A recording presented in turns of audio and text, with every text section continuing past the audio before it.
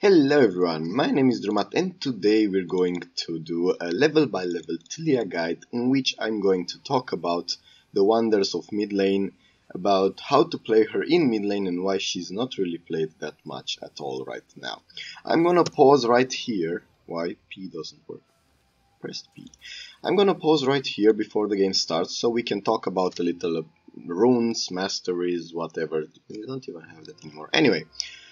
Skip, I will put in the comments where to skip whatever towards the start of the game. Now, for runes, we're going to do the electrocute one, the heal one, if you follow the tree, the movement speed against mages that really are hard to dodge, like a Syndra stun or like, I don't know, Cassiopeia Q, or the heal rune, and you can take Poro or the other rune as well.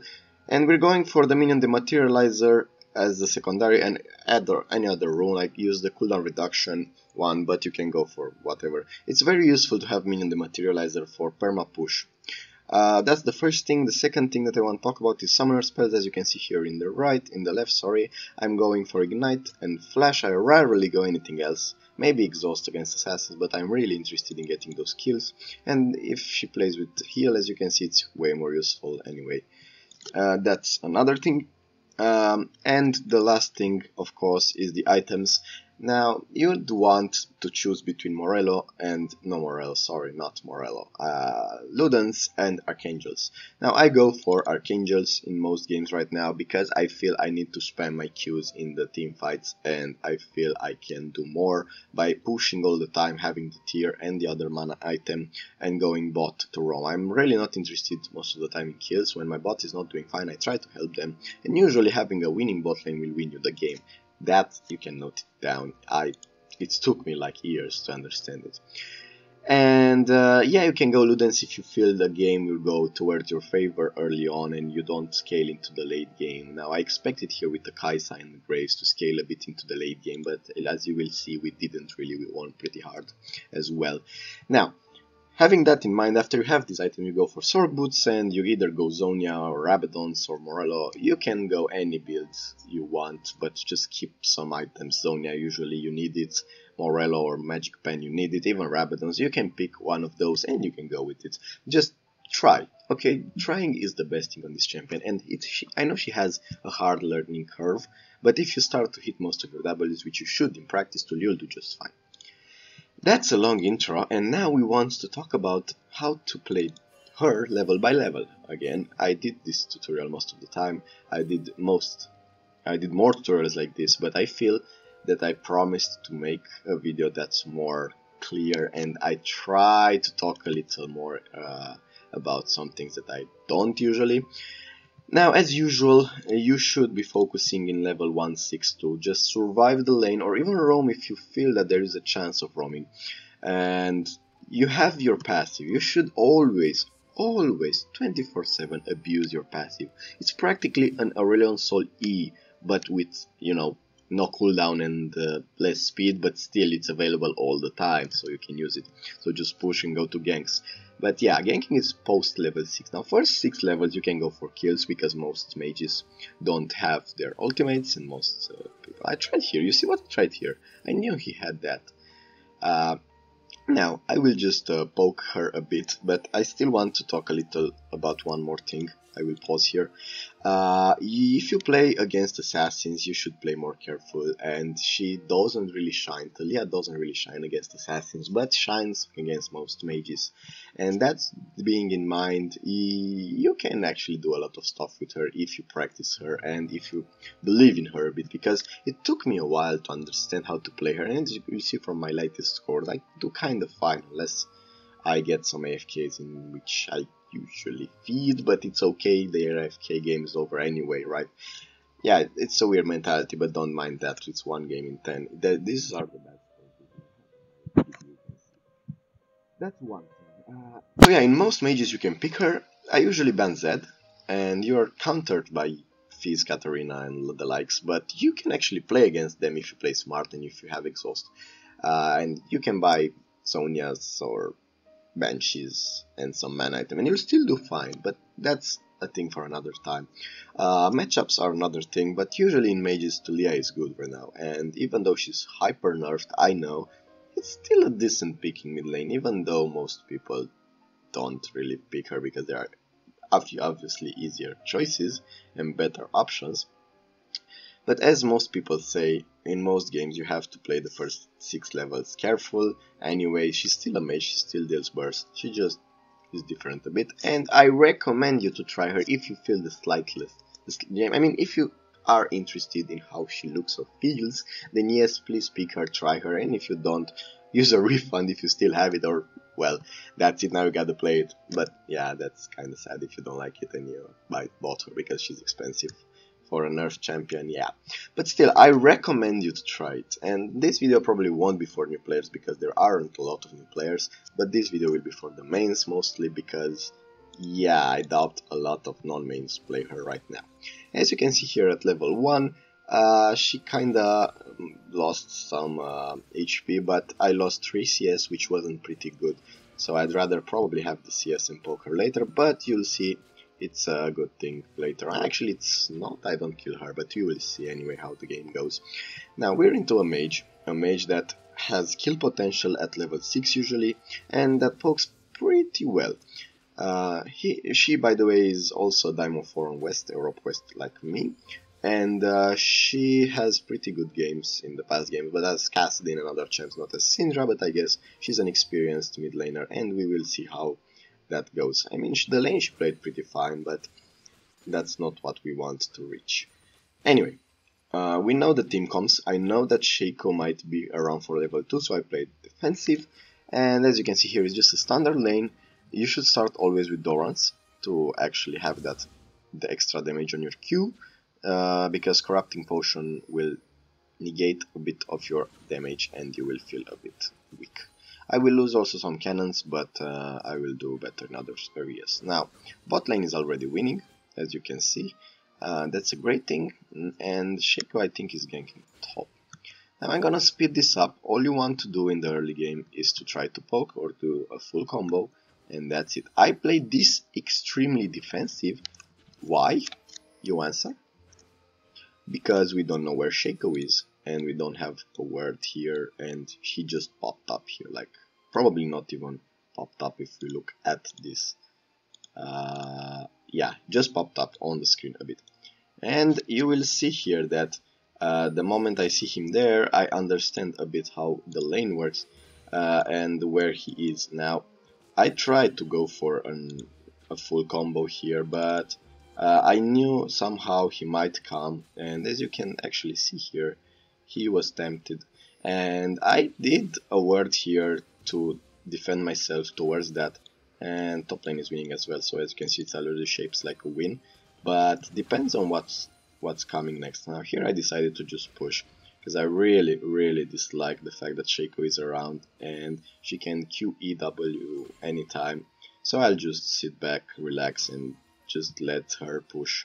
I'm actually behind only on 1 CS, and we're doing great right now. We want to get that 6 and we want to not fight her unless we got a clear kill opportunity, because she can actually kill us if she dodges our combo, and she can actually poke us. Now here I don't play perfectly, I just get bullied a bit. And I don't want to waste my mana on a WEQ combo and then I wouldn't have anything for farm. Now, I suspect Shaco is coming, and you will see from her aggressiveness that she is. As you can see already, I noticed just because she came there. Now, if this stun hit, I would have died probably. But I noticed here an opportunity, and I just go for it. This is a stupid flash, but it got me the kill. And she didn't actually do much else, she just wasted heal on him. So I got a free kill, and I am free to use my money and to move on. I actually abused the gank here, and I noticed that their Shaco has no flash. Even though their Bard was there, the flash was pretty bold, but it was enough. Here she stays a bit more on lane, but I don't mind, she will probably recall there actually. Okay, we do great right now. Oh no, actually I went for one more wave. As you can see, I'm using my minion dematerializer as fast as I can. I have only 2 stacks in already, and I try to use first one on each type of minion and then melees and cannons. That's all. No need to do on the small ones because your WE combo kills the small ones anyway. And moving way faster because my voice will start to hurt in about 5 minutes. Here we do some wording and we actually expect here Syndra to follow. So we position ourselves properly. I worded that bush and then I expected her to come. I knew she was there. And now here she just tries to WEQ. We just try to sidestep. And I position myself badly here, but it doesn't matter. She will not have the burst, as she doesn't play with Ignite. She will not have the burst to kill me. That was the worst Q of my life, but it doesn't matter. We got the free kill as she flashed there. That was a pretty awful flash, I think. If she flashed this way, she would have lived, because we wouldn't have vision. And yeah, I think Graves flash as well, so yeah, she probably would have still died. But that's not the point. The point is that we got the kill. We knew when to pretend to roam. As I seen from other great mid laners like the rank 1, Magic Felix I think his name, or whoever is that guy with a lot of accounts, I think he is. Basically what I've seen in a video, I don't remember by whom, that he goes a lot towards these zones, where he just pretends to roam. And that's exactly what I did. I went here, I knew he had no vision about me. I had the vision word, if I recall correctly, in this bush for a long time, so I probably expected to be unworthy. So yeah, I went for it, and as you can see here, I still don't have money for my tier, but I usually recommend going book first then tier, because you'll really start to stack the tier if you go this build only after you have Archangels. So that's another thing to consider. Now, you should always buy vision words, by the way. Here I get stunned, I will get some poke. Now, in this point, you see my HP. In this point I use a potion and I do not go close to her.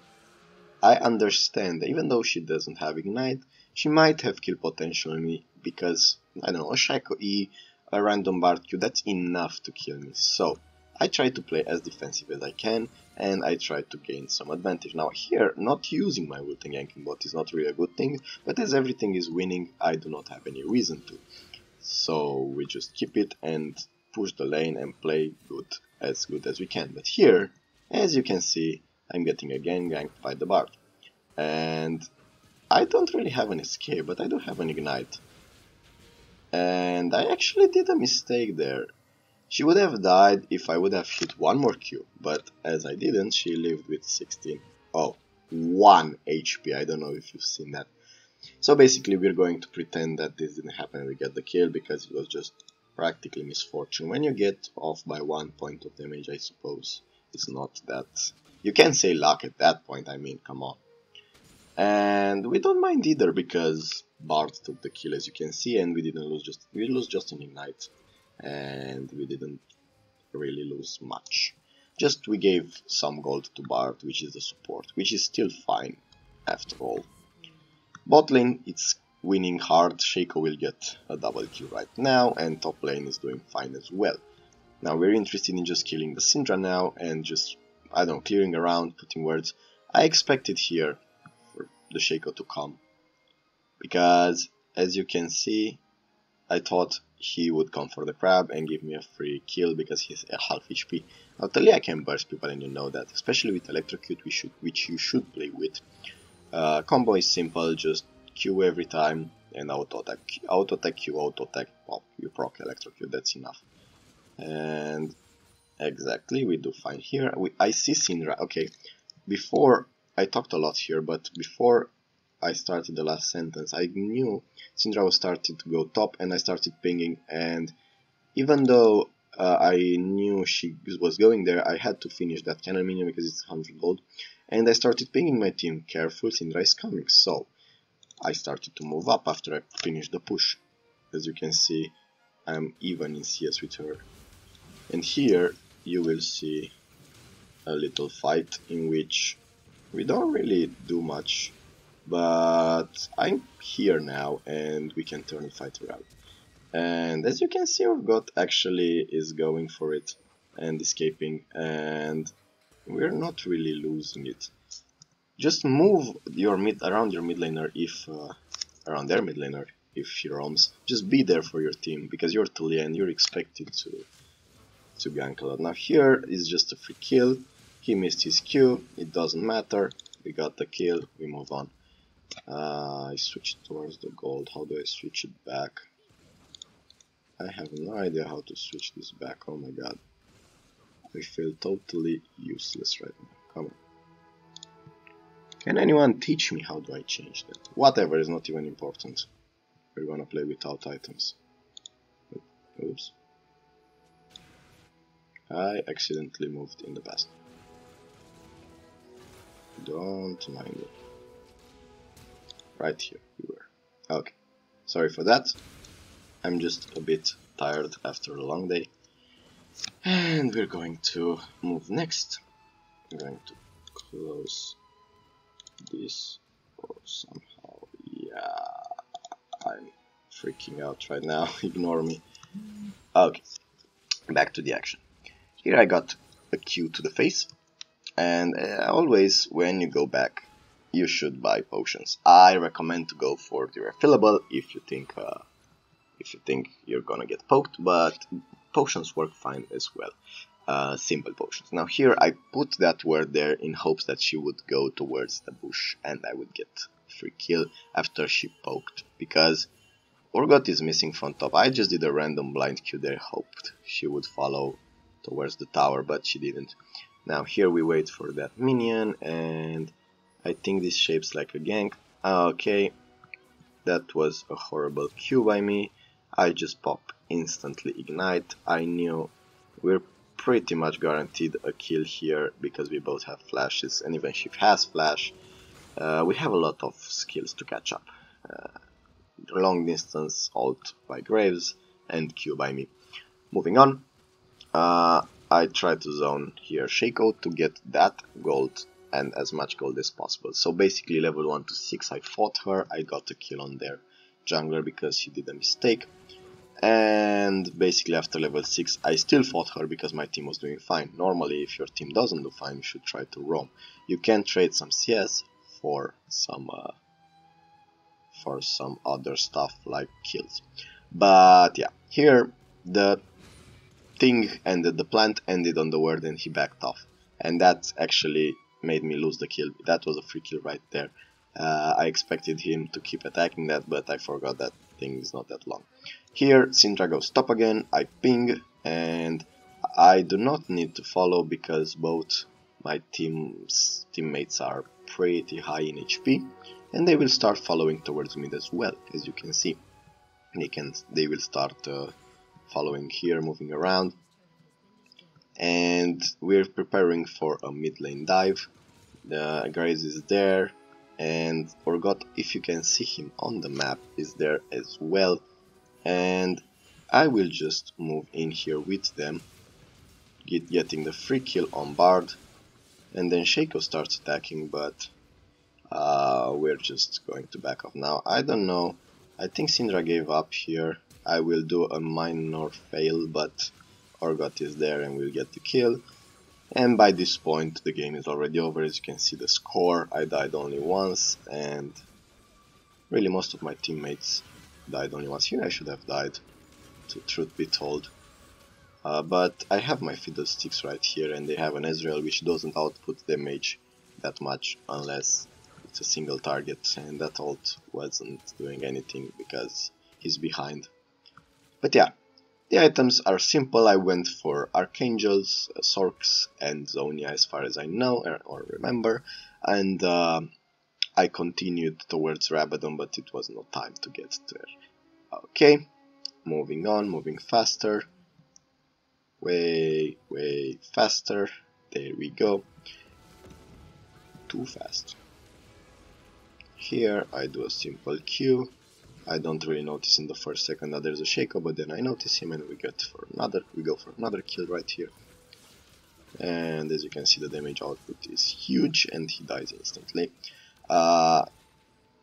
Next thing you should do after level 6-11 and that zone, when you are in the mid game, if you have a stopwatch, use it. If you don't have, buy one. In terms of engage, you as a Taliyah can engage and use WEQ combo, and you can get a kill from that, or multiple. You can zone people, you can do a lot of things with that ult. And every time you have it, you should try to engage if you can, especially if you have follow-ups, strong follow-ups such as the fiddlestick that I have here, and things like that. Here I had low FPS and I started to just wander around because I couldn't see much. I'll be honest, I don't have the best battle station. And at this point the game will be soon over, but we will not give up on it. We will still talk some points, so stay on for that. Anyway, we get the inhibitor soon. They pretty much give up. As you can see, their team is mostly done for this, and they didn't even play necessarily bad. We just had probably the better comp and teammates. In terms of the bot lane destroyed theirs, and theirs is pretty weak if we don't have OTPs, especially on Bard, and Ezreal is pretty difficult to play as well.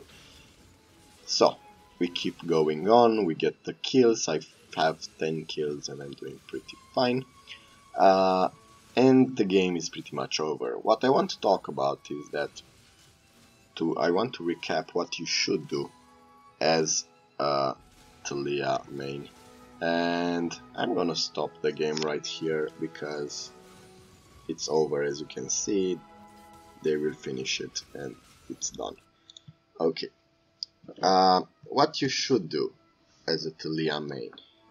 Level 1-6 in the mid lane, you, the opponent, you should try to Q as much as you can, keep the lane even, push it when you want to recall, but usually don't recall on cannon wave. Use minion dematerializer on cannon first, and then on melee, and then on a ranged, and then usually on cannons to get the 100 gold for certain, or on melees if you feel that you need higher push power. If you feel that you need that higher push power and infinite mana, go for Archangels. If not, go for Ludens. Go for the movement speed rune if you feel that you need to dodge ease of a Syndra or stuns or dangerous things, or go for the heal if you feel that you need to output or heal more damage, as in an Aatrox, but movement speed could work there as well. Or I don't know, if you have someone that can burst you, if you're against high burst that you cannot dodge, use the heal. Mostly against Zeds or Katarinas I would use the heal rune, because they usually get to you by flashing or whatever. With exhaust, those runes and some defensive items you can survive, even Archangel, because that has a shield. The benefit of Archangel is the shield, because in this matchup against Syndra I would have lived towards her ult every time with Archangel, but I still didn't stack it full right there. Towards min 20 it would have been stacked full. Another thing that we should consider is what we do on lane now. We always look where their jungler is, because they can gank us. We always like trades 2 versus 2s, especially if we have one of the major junglers, whatever's early on junglers. We should play with them, and we should go for the kill on their jungler or on their mid lane as much as we can. Last game I had a Rengar before this, and we matched perfectly because he understood that we both have high burst and we can camp their mid laner without a problem. And we also win all the 2 versus 2s because we're both early champions. I mean, Rengar and Taliyah have huge bursts early on, and they are pretty strong together as well. Yeah, that worked too, and you should understand the strength. She's strong because she's pretty much early champion. I mean, she's in the first at win rates towards minute 25, and she falls off a bit in the mid to late, but she climbs back up in the late game because she has infinite Q's potential, and you have infinite mana if you play with that build. You should always be in the top 3 at damage because of your enormous poke and power as a champion. You should start learning how to hit WEQs, and you should practice that a lot in practice tool. Now I know you don't really have a lot of options, but you can try target minion waves coming, you can try target specific minions, or you can go for it and put a lot of targets, or you can practice with a friend if you have someone that's really desiring to help you. Now, Level 6 you should aiming for the bot lane even earlier if you feel that you can crawl towards these walls and you can go to the bot lane in any sides. I've ganked at level 4, at 5, it always worked because my teammates understood and responded as well. I have a guide on how to gank. It's a pretty big one and you've probably already seen it if you're here from a long time ago, and I recommend you to use it. Besides that, after you do some ganks, you'll have your ultimate on cooldown. I'm gonna pause right here because we don't really want that screen to appear. You probably did a gank, it was probably fine or not, doesn't matter, you go back to mid, you keep pushing. If you try to fight the mid laner, if you have a matchup that allows it, and if not, and if you're still not heading gold by your ganks or by moving around the map, you try to create pressure by pushing and warding vision wards in this zone somewhere, depending on the side, either here, here, here, or even this bush, but this bush is more rarely to be used.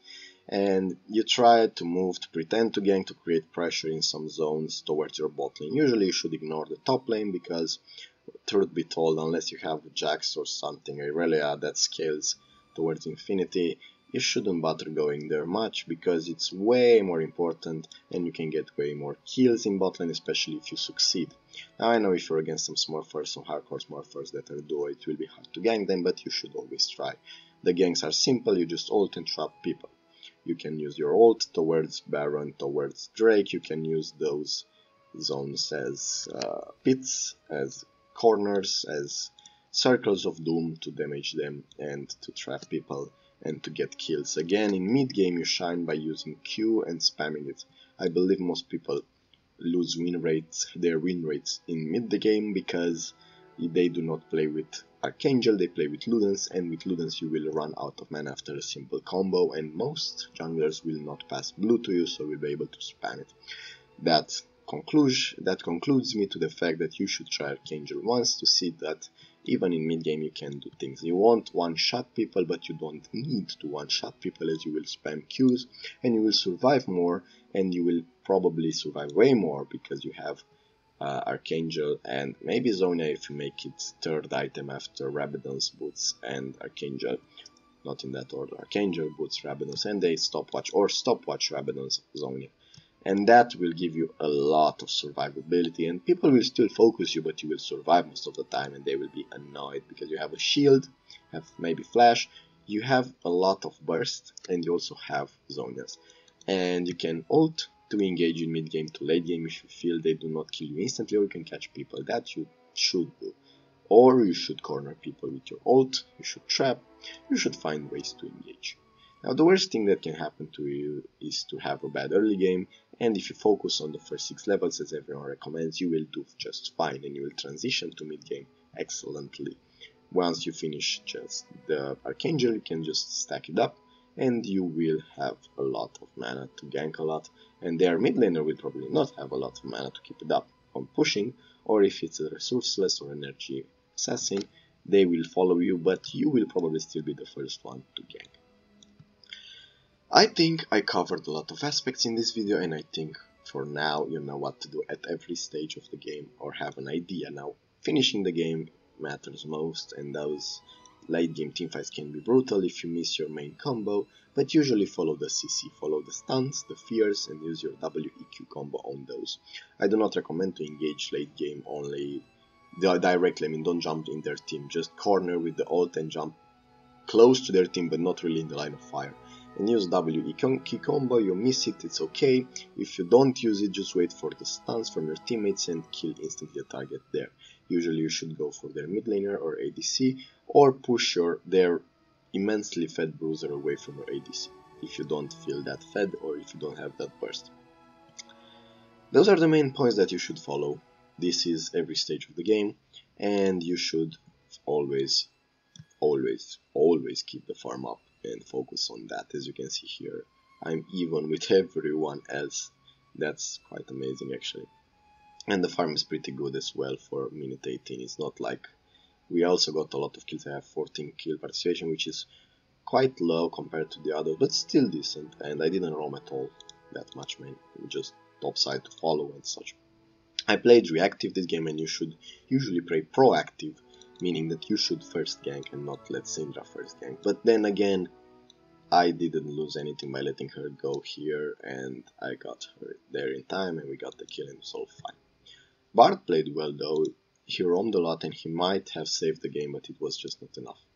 Because it was not enough combo potential, and we really had general better players skill wise, and the matchmaking didn't really do a good job for this one. But again, games and games, we don't really know. This was Diamond 4 40 LP game, and on Europe West, and I really hope you enjoyed it. It was quite short. It wasn't really a difficult matchup, as I might say. It wasn't really an assassin, but it was still fine, and we still learned something, and I guess I made a pretty big or conclusive description of what you should do, and when you should do it, and how you should do it. I'm Drewmatth, and thanks for watching. Goodbye.